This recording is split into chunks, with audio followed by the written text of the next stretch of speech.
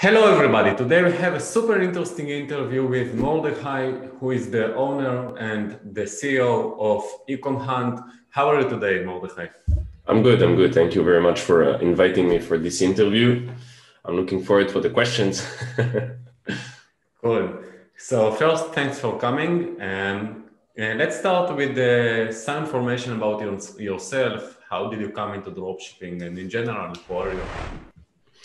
Yeah, so basically way before dropshipping, I was an entrepreneur doing a startup in the mobile applications. I had a dating app, which was kind of a mix between Tinder and Instagram.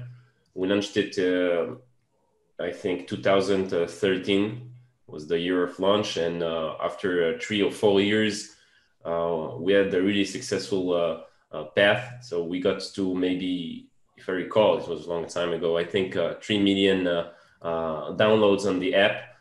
And at some point I had to do some kind of a pivot in my journey because as many people already know, I'm married with kids. So I had to find a way to make extra income from the side while doing the startup.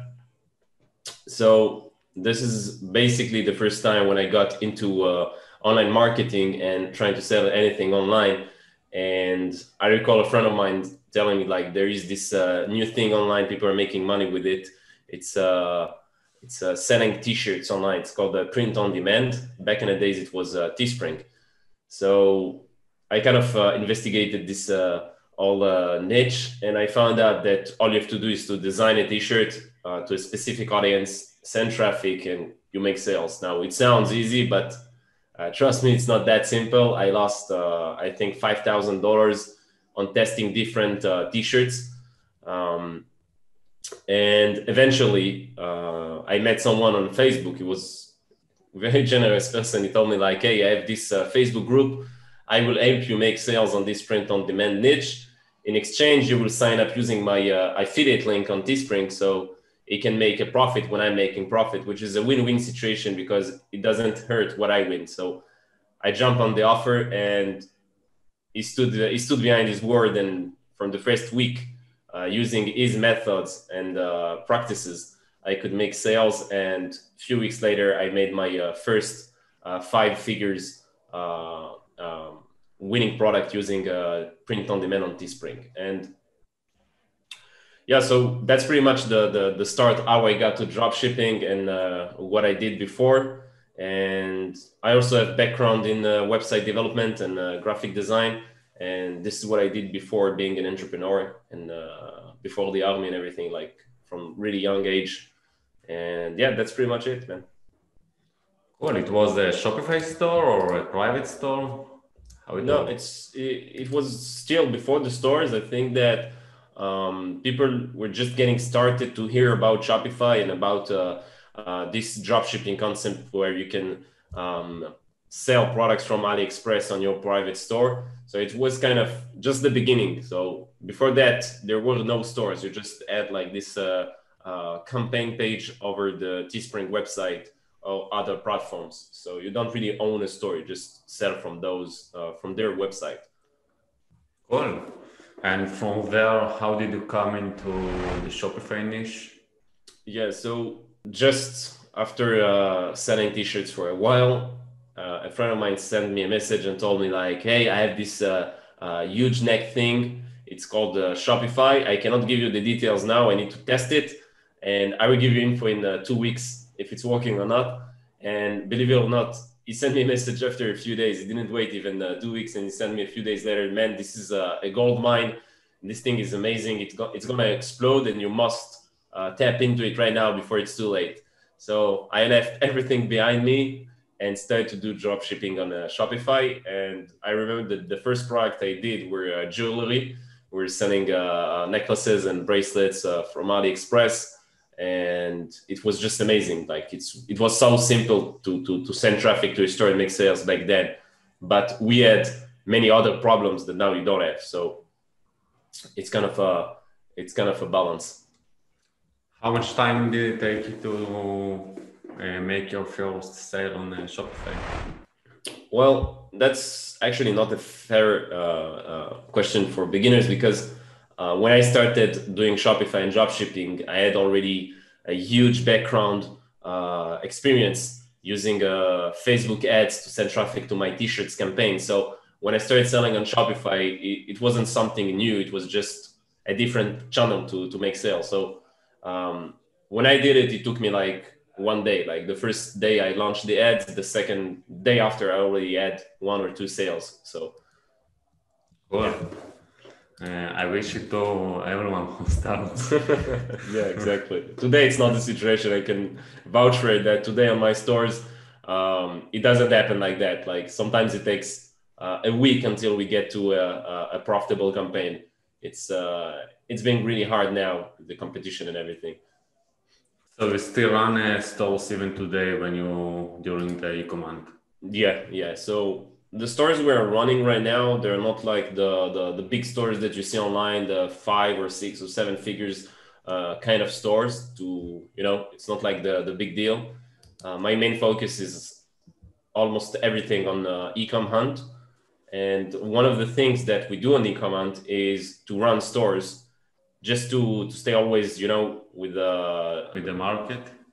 Yeah, you want to always stay with the market. You always want to know what's happening right now. So we're doing stores just to always stay up to date and know what's working and what not working, trying different methods on Facebook and targeting, and basically just to always be on top of the industry and the changes that happens on Facebook and on shipping times and AliExpress and etc. So we're not really focused on building a successful store with customers and everything. We're just only focused on always being up to date. And even if we have like a huge winner, we'll probably not even try to scale it, just make it a few sales just to test the water and move on to the next one.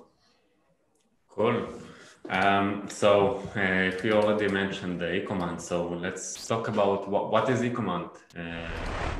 Yeah, so Ecomhunt in its journey, it's been like I think almost 3 years or a bit more. Ecomhunt started as a product research tool and slowly became like your one-stop shop where you do everything regarding Shopify dropshipping. So you go to Ecomhunt, you find a product, and then what you do. So when we started, this is all we had, like find a product and that's it. And today we give so much more. We are teaching our audience, our customers, how to sell online, how to dropship. We have courses, we have a free one, we have a paid one. We have many new features, many new tools to help you even dig more in the products and find better opportunities when it comes to finding winning products. And obviously we have a huge community with over 70,000 members on Facebook, and people are sharing their experience, their questions, and we are here to help and make the most possible to help you and basically to help our users to make sales online and to have a successful dropshipping store. But just before I continue talking about that, continue talking about Ecomhunt, I just want to mention that Ecomhunt was originally started in 2017 around March and April, and it all started by just trying to solve a personal problem that I had. So I was like searching products every day, like most of the dropshippers, and the problem was that when I find winning products, I just click the save button on Facebook or just throw them in some kind of a Google Sheet or something, and you always forget about them. So a week later, 2 weeks later, you already forgot about the products that you wanted to test. Oh, you have so many products now that you will never be able to test, and you already forgot which one is better to test now or less. So I created Ecomhunt just to have some kind of a website, a personal website, a favorite products website where I can jump in, type in my product details and pictures, and basically prepare all the research for myself before I'm actually going to test it. So when the day comes and I want to test this product, I already have a page with all the research ready to go. And after I built it, I've added about 30 products, or maybe 30, 35 products to the website. The website looked so good that I was like, man, I need to show this to a few friends of mine. And this is what we did. I sent it to, I posted on Facebook on my wall. I think that people can still find this post. I wrote it like, I have this cool software and I'm now opening it for beta users, and I need 50 people to test my product and to test Ecomhunt basically and tell me what they think about it. And after sharing this product to 50 people, 1 month later, I checked my users database, and I was amazed to find out that we had almost 1,000 signups on the website. So it went super viral. We didn't use any paid traffic or anything. It was 100% free to use. And this is basically when this is when it all started. I saw that this is a huge potential, and so I went all in. And from that moment, I was 100% committed to Ecomhunt and making it like a huge deal and making it the next big platform for dropshippers to start. So that's your main focus today, only Ecomhunt. Yeah, we could say that. We could say that the focus now is Ecomhunt, and we have like huge plans and big features that are coming up. And I think that in difference than other gurus or people that teach online how to dropship or doing that kind of stuff, is that with Ecomhunt, it's like a win-win situation, because if I teach my users how to sell online, make profit online, they will keep using Ecomhunt, which is a win-win. So I have no interest in selling them stuff and making profit by selling them courses or stuff like that. So everything is like 100% authentic. We're giving real value. We're teaching like the real stuff that actually work right now when you're trying to dropship anything online. So this is one thing that's very important. The second one, I'm a dropshipper, and my team, most of my team members are dropshippers themselves. Some of them are 6-figure sellers, some of them are 5-figure sellers. And what we do here is basically translating all of the pain, all of the problems that we face when we were dropshipping, and even today when we dropship, and we actually build the solution to those problems. And I think that this is also a key factor if you compare Ecomhunt with other softwares. So I think that our main goal would be, one, to, like you said, all about Ecomhunt and everything. But I think that the bigger goal here is that we are all focused on improving the dropshipping world and making it even easier to get started, and easier to sell, and easier to run a successful Shopify store. Okay, cool. So I have a question. I hope that it's fine, but the products on your site, where they are coming from? Like, so manually, is it a tool? How does it work? Yeah, so the famous Ecomhunt became famous because of its manual research. When my team of researchers will search every single day for the top trending products, the top products that are now the best option for you to sell. So we still have this team in place. We're still doing this every single day, and research from lists of hundreds of products until we find those 2 or 3 products that we upload to the website. So what we upload, it's like the best of the best from huge lists. And we also, and back in the days when we started, we were building this list manually. Today, we also have the manual research, and we also have like backend softwares that scans Shopify stores. It scans AliExpress. We scan Google. So we are doing a lot of automated research as well, and we are building huge databases of products and stores. And now it's not open to the public, but at some point it's already a plan. So it's a sneak peek to a future feature that we'll be launching. Our users will be able to just go inside and search this huge database, like you could say like a Google of products. So it will be open soon to the users, but for now we just keep it for ourselves. until it's ready. Super cool. Can you say how many products users can access right now on your site? Yeah, so now we have 2,500 products on the website, and it's growing every day. This is the end-picked products, but on each product, we have a tool we call Saturation Inspector. And if you click on it, you will be able to see stores that are currently selling the product we just uploaded. And you will be also able to see all of the products that those stores have on their stores. So from each product on Ecomhunt, you can be exposed to hundreds of products, and it's just a few clicks, like it's 2 clicks, and you have hundreds of products more to search on. Cool.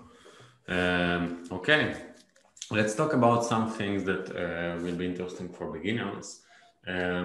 What is a good product for you? Can you give us some criteria that you would check when you search for a product to upload? Yeah, so I think that a good product is a product that, one, is not easy to find in stores. So it's always good to have a product that is not available in the market below your apartment. I think that this is the first criteria. The second one will be the wow effect. I really like to use it because when I watch Facebook ads, I see that the ads that are actually working are those ads that has this wow effect. And when I say wow effect, is basically something that I didn't expect to happen.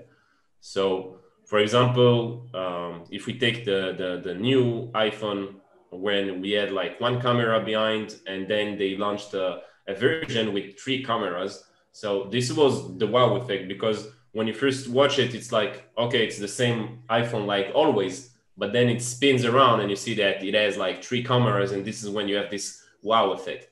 So the wow effect is basically giving in your product that you're selling an angle that surprises the customer. So for example, you can, if you're selling like a mug, there was this cool mug when you watch it and it's like just a normal mug, but then it pours hot water in it and it changes color, and then you see a different design on the glass. So this is also a wow effect because you didn't expect that to happen, and this is the emotion that makes people want to buy the products. So if you want a product that has this tiny feature, even if it's really small, that makes people go, wow, like I didn't expect that, that's probably a good product to try and test.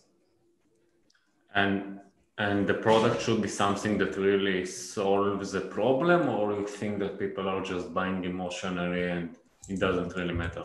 Well, I think that this is just another type of a product that you can sell online. Like there are products that are solving problems, though. So there's painkillers and stuff to help you cure your back or posture corrections. You know, there are many products that are just simple products that solve a problem that are maybe easier to sell, but most of these products are the most attractive products. So a lot of people will search for solving problems when they try to sell online. So if you choose this product, it will be really competitive. But if you go for products that are wow effect, it's kind of, they will have less competition and will be easier to scale to the broad market, because usually they are broader in the interest. It's not like a specific niche because they're not solving a specific problem.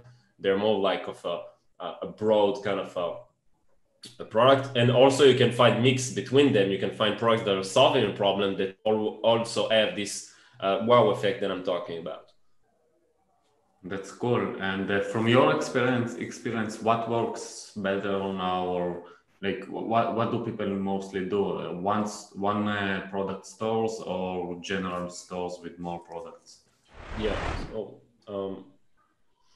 that's like a debate I hear all the time in the dropshipping industry, that people love to ask this question, because it's a really confusing question actually, because some people say that they had huge success in doing only one product store, and on the other end you see like big famous names like the Tan brothers that are doing general stores, and they are crushing it. Like they're already past 9 figures. So you don't really know what is right and what is wrong. And I think that the right answer to this question is that there is no like there is no answer basically. If you think that if you want to do a general store and you know what you're doing, so you'll probably have success doing general store. And if you know what you're doing and you go for one product store, you would have success as well. One thing that is important is one product stores are more expensive to make and to launch because you need to spend more time on building them. And if it fails, you need to just delete all the store and try a new one. And this kind of stuff are more expensive. And usually when you do one product store, you are more attached emotionally to your one product store and to the product. So when you will test it on Facebook, you will probably invest more money on ads before killing the entire store because you're emotionally connected to this one product store. When in general stores, the conversion may be lower, but it's easier to move from one product to a different product when you're testing. So it's really, really fast. Like you're saving a lot of time on testing those products.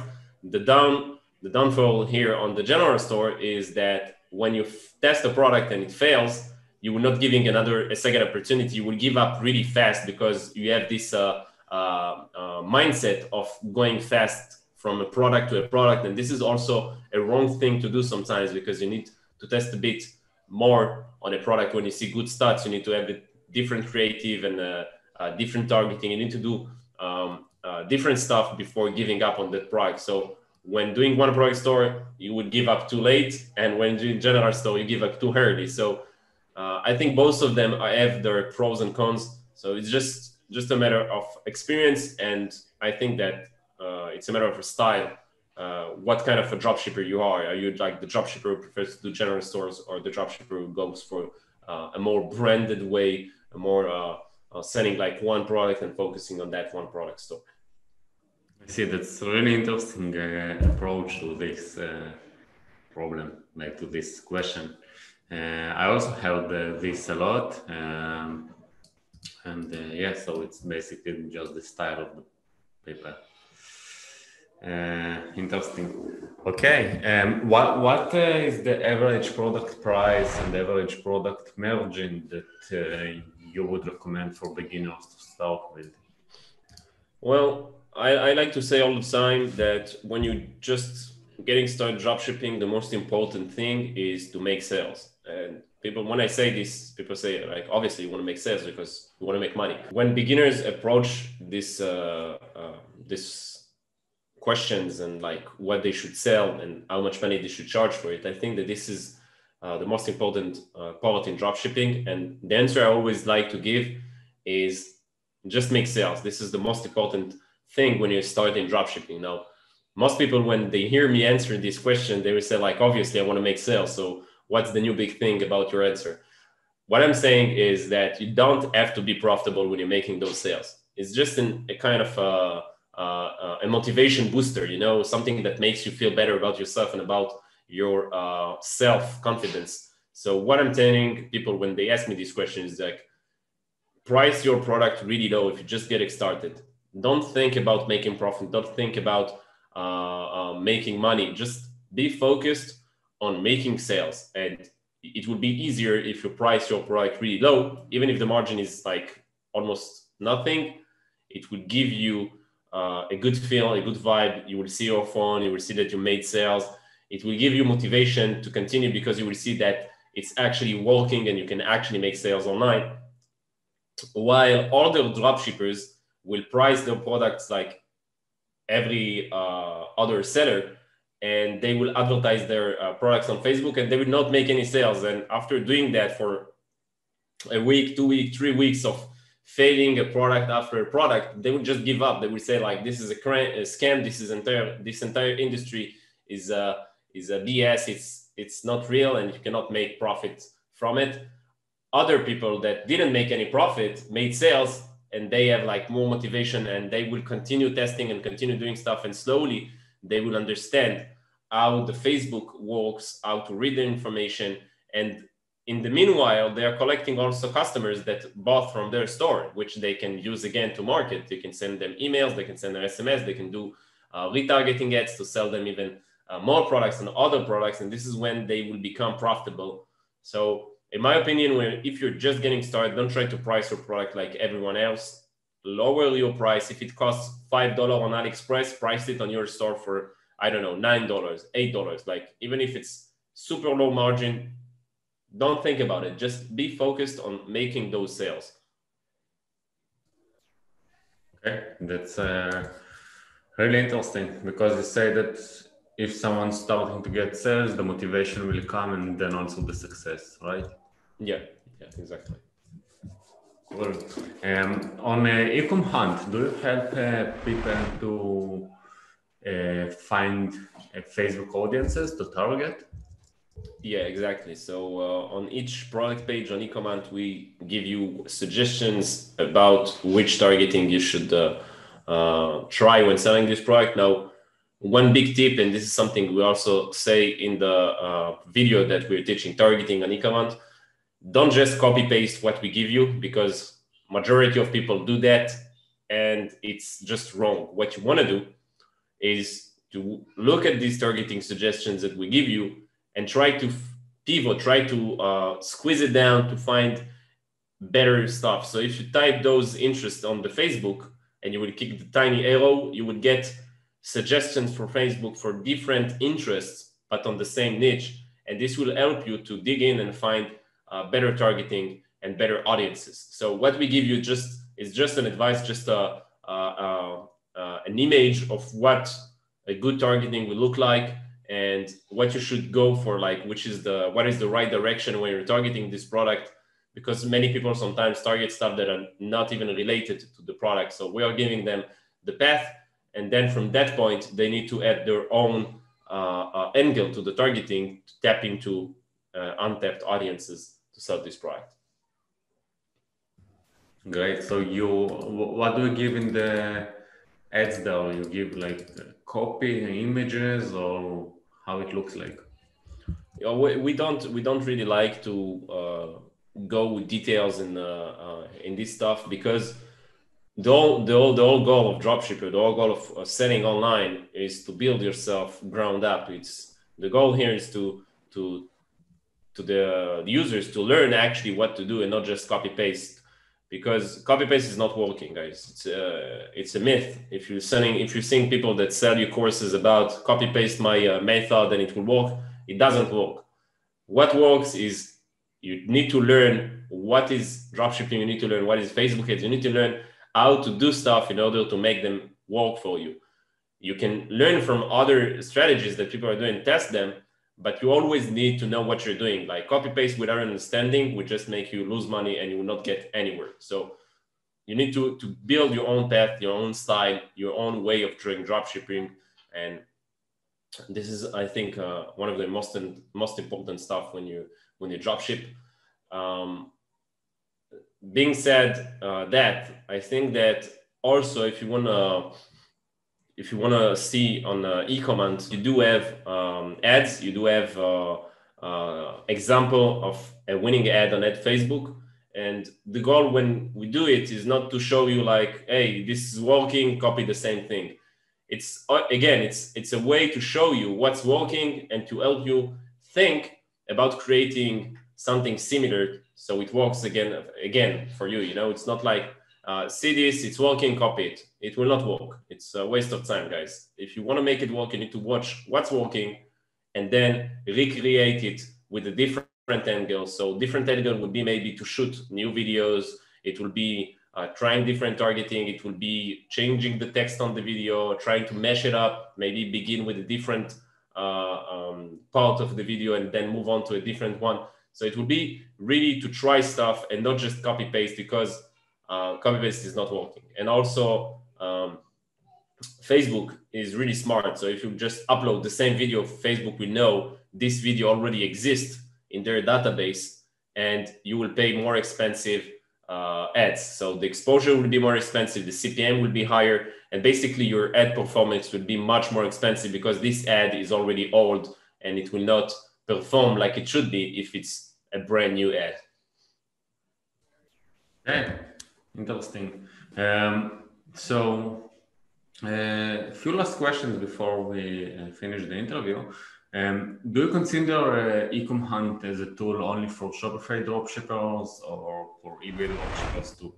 Well, when we first started doing when we first started doing Ecomhunt, we are focusing only on Shopify, and this is pretty much what we do today as well. We're almost 100% focused on the Shopify audience, dropshipping with Shopify. But I can say that anyone can use Ecomhunt. It's not like a software that is only for Shopify, because what we do there is sharing winning products. Now, something cool that I saw someone do is I saw a course about eBay that it showed them how to make sales on eBay with products from Ecomhunt. Now, what he found out is when products are trending on the Shopify stores, people are going to eBay and they tap the name of the product and try to find the same product on eBay because they think they will find it cheaper from the Shopify store. So what he did is go to Ecomhunt, and each time we upload new products that are now trending, he would simply upload them to the eBay to his eBay store and generate organic sales without doing anything. So he would just ride the wave, of the other stores that are spending money on ads to make those sales organically on eBay. So yeah, obviously you can use Ecomhunt for anything. You can use it for Amazon, you can use it for eBay, you can use it for whatever you want, because the start point is we offered you products that are proven to sell. So if you want to know what's selling, what's working, this is where you go. You go to Ecomhunt and you find proven to sell products.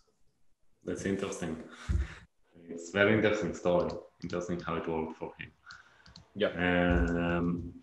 So what do you think about the future of the dropshipping? How the dropshipping will look 5 years from now, for example? Well, my guts tell me that dropshipping is changing into a more legit kind of industry, because now it's kind of gray. It's somewhere in between the white and black hat. It's something in the middle, and many companies are scared from dropshippers. A good example is PayPal and Stripe. All the payment gateways are scared from dropshippers. Some of them already closed their there is a company in Israel that doesn't accept any dropshippers anymore because of the chargeback and disputes and stuff.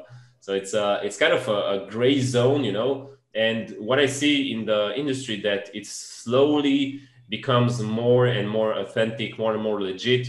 And a good example is PayPal. I actually had a call with them yesterday, and they're now launching a new story about dropshippers. Like they're launching content about dropshippers, and they have like this built land page where they actually talk to dropshippers, like they're selling an offer to dropshippers. So they already understood that dropshipping is going to be the next thing, and it's turning legit.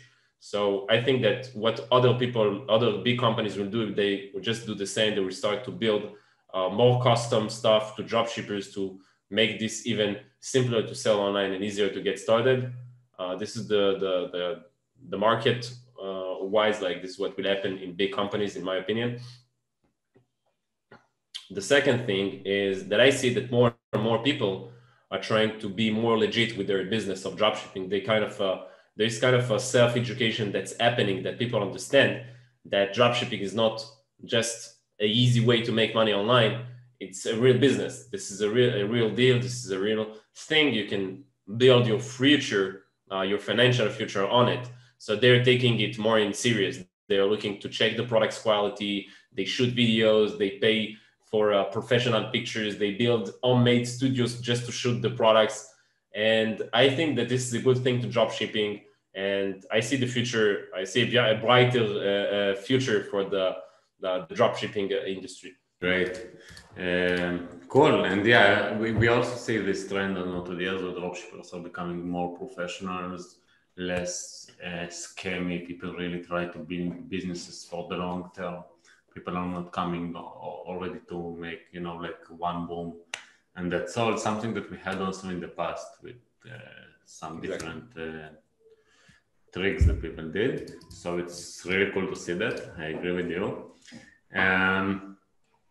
Can you share one last thing that you would recommend to a new dropshipper who just starting his journey? Yeah. So one tip that crossed my mind right now when you told me this is the investment part. So if you're getting started and you didn't like fix a budget, this is a not good thing to do. You need to fix a budget. So if you're going to open an offline business, you already know exactly how much money you will be investing, because you need to pay rent, you need to pay inventory, you need to pay employees. So even before spending this money, you already know what you're going to spend.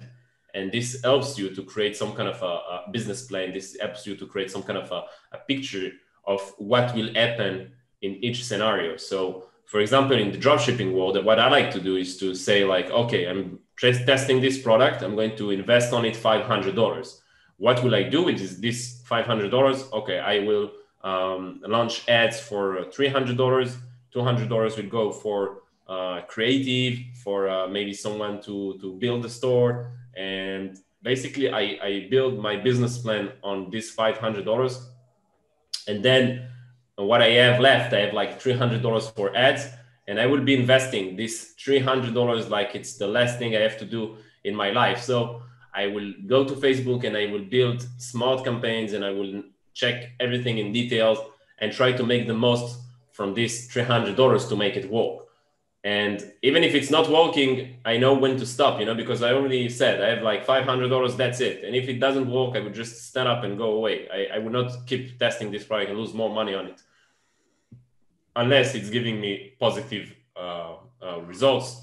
Maybe if I'm breaking even, I would maybe try to give a bigger budget to test more. But usually when I see that number is not what I'm looking for, I would just move on to the next product. So the tip is fix a budget before doing anything and build yourself a business plan with what will you do with this $500, and which each dollar you would know exactly what you do. It will help you to create success faster. Amazing. It's a great tip, so people can really focus and know that this is what they have and this is what they're working with. Thank you very much for this amazing interview, Mordechai. I'm sure that it will help to a lot of people. And we will attach a link to Ecomhunt below this video or below this podcast. And thank you. Thank you very much for inviting me for this interview. It was a pleasure. The questions were right on point. I gotta say, you made me sweat. At some questions, I had to think about what is the right answer to make the most impact when people watch this, and try to help them the most by just entering a theoretical answer. And guys, if you watch this, don't give up. Some of my answers may make you think it's really hard, but it's a good business to start with. And if you do it smartly and not just gambling money on Facebook, I'm sure that you will see success. So again, thank you very much for inviting me. And I hope that you will find my answers helpful for your dropshipping stores. Thank you. Bye. Bye-bye.